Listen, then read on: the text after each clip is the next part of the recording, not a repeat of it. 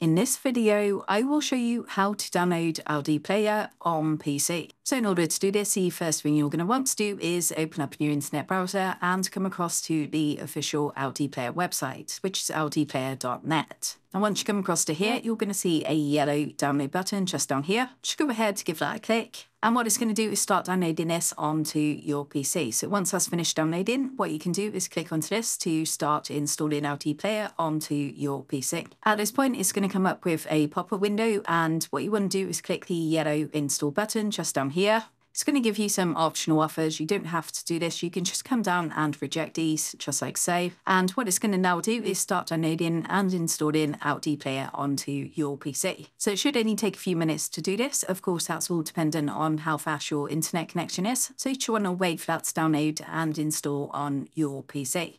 And if this tutorial did help you out today, I would really appreciate it if I was to consider dropping down below the video, leaving a like, and also subscribing to the channel.